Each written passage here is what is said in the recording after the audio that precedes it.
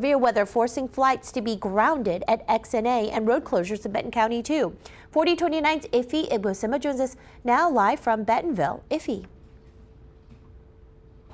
Hey, good morning, Una. Yeah, heavy rainfall here in Benton County forcing the road department to make several road closures, just like this one you see right behind me. Right now, we are at the intersection of Highway 279 and Pierce Road. There are 3 other closures still active in the county this morning. Highway 279 and Pearl still closed this morning.